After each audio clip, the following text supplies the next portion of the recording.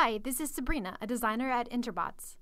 I'll be showing you a demo of an app we developed in the fall of 2010 for the Apple iPad and our interactive robot, Popchilla. The prototype app you see in this video was created for a pilot study with the Autism Center of Pittsburgh to explore using Popchilla as an autism therapy tool. The app was designed to let therapists and parents use Popchilla to help their children practice social referencing skills. It is made up of several screens, each of which is centered around a different type of activity, such as recognizing emotions, verbalizing through silly sounds and singing songs, or mimicking physical actions. The data used to bring Popchilla to life comes from the iPad. We're streaming all of the animations and the audio from the iPad to the robot. This means we can easily update the app with new activities and animations without having to update any of the software on the robot itself.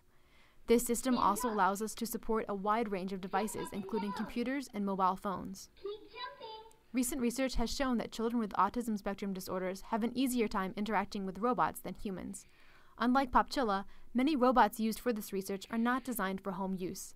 Popchilla is portable, easy to use for parents and kids, and connects with a variety of consumer devices. If you're interested in our work using robots and software for autism therapy, check out our blog or contact us at info@interbots.com.